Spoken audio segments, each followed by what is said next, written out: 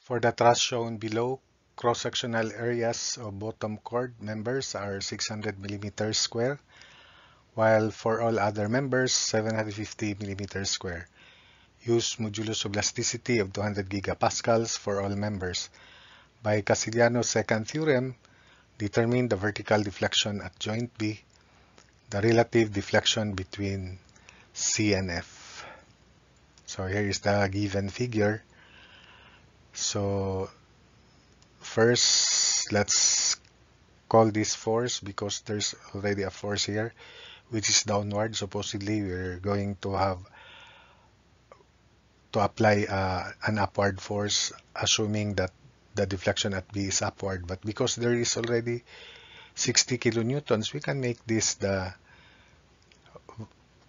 P. And our assumption is downward positive. If the result is positive, then that means the vertical deflection at B is really downward, which is expected to be downward, of course.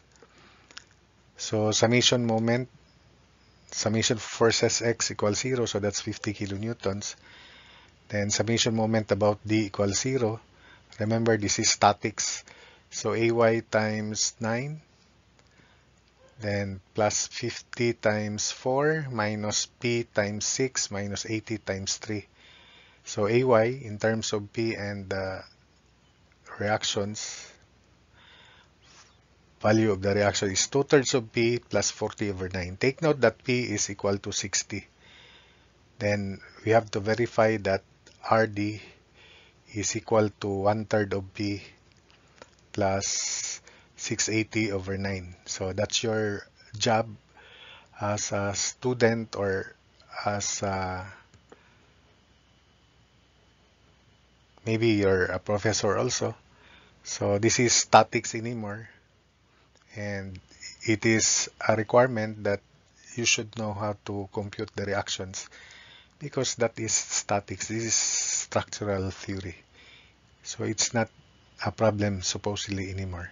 So we begin at joint A, summation forces Y to solve for the force in member AF in terms of P and the constant. And the result is negative 5P over 6 minus 50 over 9. You have to verify that by statics, summation forces Y. Then summation forces X0 is AB plus negative 5B over 6 minus 50 over 9 times 3 over 5. The slope of this inclined member is 3 horizontal, 4 vertical, so 5 hypotenuse. Then minus 50 equals 0. You'll get 0.5B plus 160 over 3. Then you proceed to joint F, summation forces X. You'll get EF negative 0.5B minus 160 over 3, summation forces Y equals 0. Then you'll get 2/3 P plus 40 over 9. So as I said, the details of this calculation should be verified by you because you're expected to know how to compute these forces because this is theory, structural theory subject. This is no longer statics. If you still find that difficult for you, then you are astray in this course. You should know that. So it's your problem is statics. So you go back to statics if you cannot obtain these values. Then you proceed to joint B. Summation forces Y equals 0 to solve for this force 5B over 12 minus 50 over 9. Then summation forces X at joint B. So we have P over 4 plus 170 over 3 for SBC. And summation forces X, obviously, SBC is equal to SCD. So this is also P over 4 plus 170 over 3. SBC equals SCD. Of course, summation forces Y, obviously, that is 80. Then lastly, at joint D, summation forces Y equals 0. You'll get SDE negative 5B over 12 minus 850 over 9. And you check summation forces X. If it is 0, then the last joint is E. So you check summation forces X 0, summation forces Y if it is 0. You have to verify if summation forces X at joint D is really 0. So then you proceed to joint E, summation forces X if it is 0, summation forces Y if it is also 0. That's the guarantee that all these forces are correct. Now we have color coding here for the bottom members because bottom chord members have areas, cross-sectional areas of 600 mm square, and all other members 750 mm square, the orange colored stresses or forces. Then let's tabulate the result. So we have member, the value of S or force in kilonewtons, then partial of S because this is Castigliano's second theorem, partial of S with respect to P, then the length in meters. So the value of S, partial of S with respect to P and length is kilonewton meter. That's why in our calculation for displacement in mm, we multiplied the numerator, this product, by 1000 square to convert it to Newton mm later. Then this is the product of S, partial of S times length. Then we begin with member AF, AB in alphabetical maybe. Then S is 0.5 P plus 160 over 3. Then partial of S with respect to P is 0.5. The length of AB is 3 meters. And the product, take note that P has a value equal to 60. 0.5 times 60 plus 160 over 3. Close times 0.5 times 3. It will give us 125. It's blue because these stresses colored with blue have areas of 600 mm square. Next is AF, negative 0.5 P over 6 minus 50 over 9. Partial derivative, negative 5 over 6. Then the length is 3, 4, so 5 meters. Then the product with P60 is 231.481.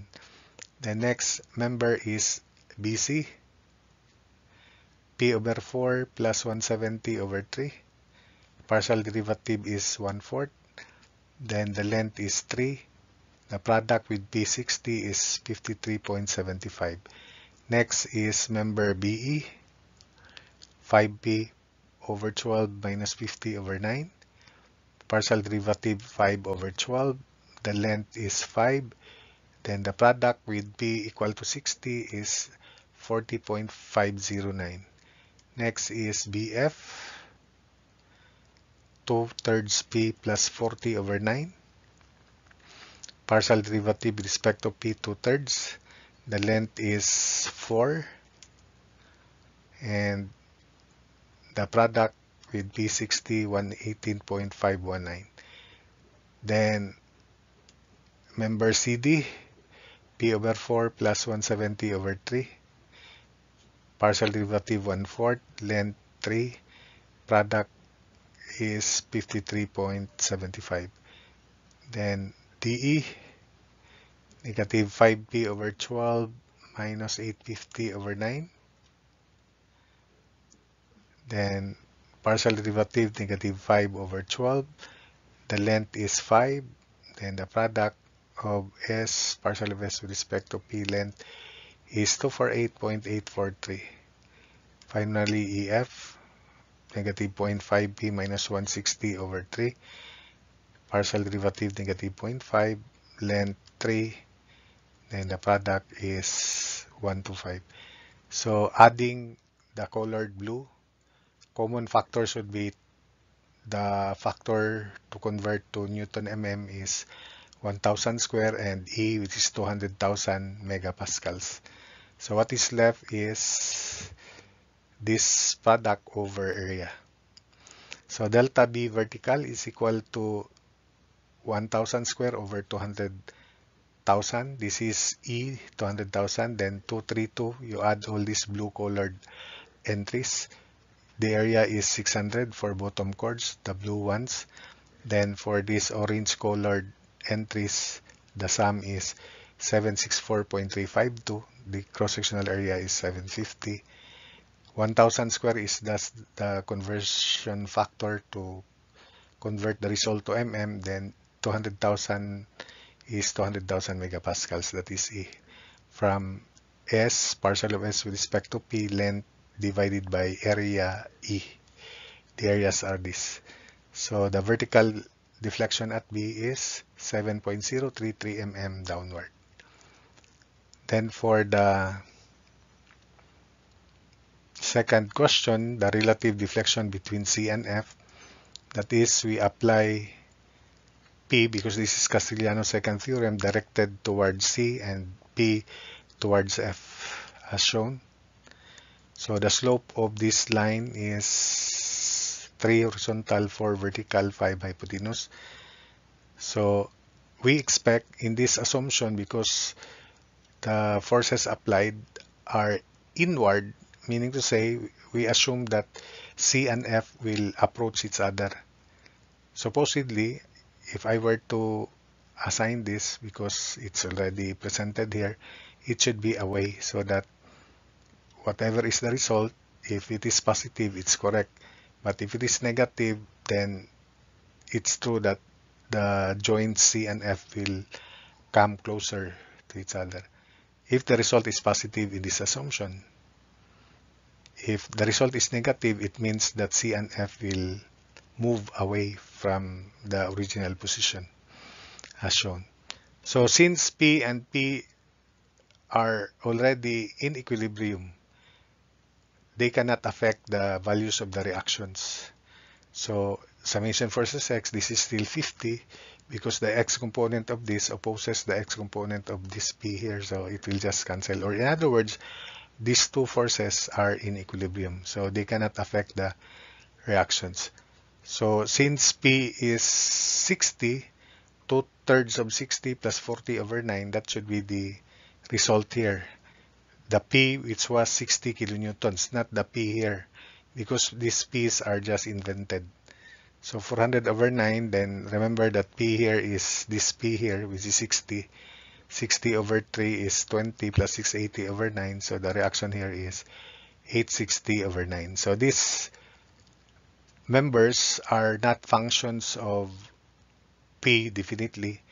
Only members attached to F and C, or maybe BE, will be a function of P. And those are the members that should be tabulated later. So by statics, you proceed at joint A, summation versus Y equals 0. Remember the slope, 3 horizontal, 4 vertical, 5 hypotenuse. You'll get negative 500 over 9 there. Then stress in AB is 250 over 3. Then you proceed to joint F, summation versus X. Definitely this is a function of P, because there is P there. The horizontal component of P is to the right, 3/5 of P. So that's why this is negative 250 over 3 minus 0.6 P. Summation versus Y, you'll get the force of this in terms of P also. 400 over 9 minus 0.8 P. Then you proceed to joint B, summation versus Y. You'll get 175 over 9 plus P. So if you want to verify these values, you have to pause the video and check if this is really 175 over 9 plus P. Then summation versus X, this member BC is 215 over T minus 0.6 P. You have to pause again the video, then verify that that's the value. Then we proceed to joint C, summation versus Y. You'll get the force of member CE rather, 80 minus 0.8 P. And summation versus X, you'll get 215 over 3 here. Or you may proceed to joint D, summation versus Y. You can solve DE, negative 1075 over 9. Then summation versus X, you will get to 15 over 3 to check. Then you check joint E, summation versus X. If it is 0, then all these calculations, values of stresses will be correct. Then summation versus Y, if it is also 0, then that's guarantees that all these values are correct.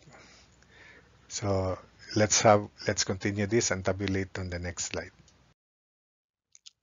So this was the results in the preceding slides. Let's now tabulate the results. So we only consider members that are functions of P, because the partial derivative of those members that have constant stresses or forces will be 0.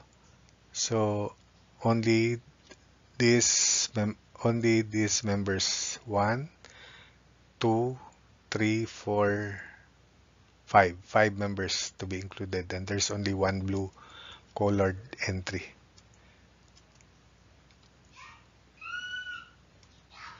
The length in meters, then the product S, partial of S with respect to P, times length in kilonewton meter.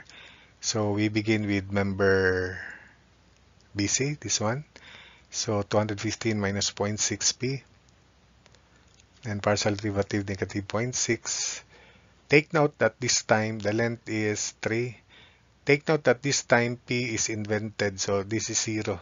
So you'll get the product 215 over 3 times negative 0.6 times 3 only. So we do not include this because P is 0 this time. They are just invented.